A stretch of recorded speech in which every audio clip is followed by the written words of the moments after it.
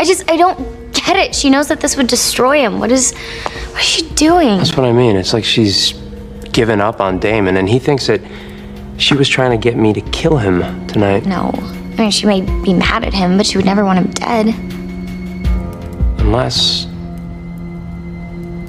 Matt texted you, help Kay, before Nadia stopped him. Kay, as in Catherine. And when Catherine was dying, Nadia figured out a way to put Catherine's spirit inside Nadia's body. Yeah, but that didn't happen because Catherine had a change of heart. No. No, you don't think that... No, it's impossible that she... But we would have noticed. It's Elena. We know her. Oh my God. Applause, applause, applause.